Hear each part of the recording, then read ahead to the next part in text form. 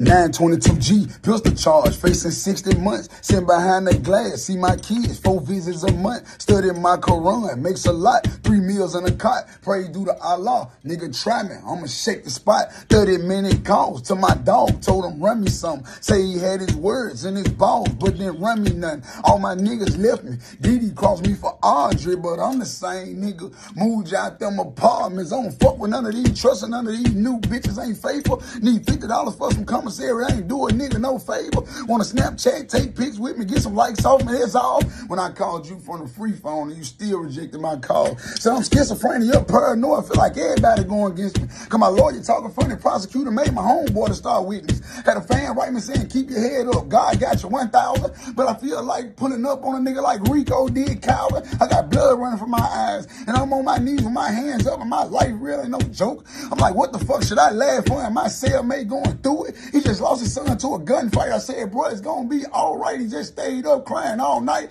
I'm tired of reading these lies. Cause my bitch wrote me, say she loved me, find out she fucking one of my guys. Looking at the one that saying barbed wire fence freedom on the other side. When they killed Malik and I called home, had to listen to his mama cries. Had to put my pride to the side. It's been 5 years since I seen the streets, how the shit changed so soon.